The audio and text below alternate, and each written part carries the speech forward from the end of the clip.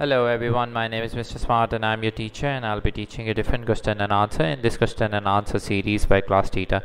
So our today's question which we'll be discussing is each of the following ways that Texas HB 300 expands individually privacy protection beyond HIPAA except option A, expanding the identification of a covered entity. Option B, expand the definition of a HIPAA minimum necessary disclosure. Option C, expanding breach notification and scope on planeties. Option D, expanding patient rights and around electronic health record. Option E, expanding training requirements. And option F, stronger enforcement penalties to deter violation and breaches. So the answer of the question is expand the definition of HIPAA minimum necessary disclosure.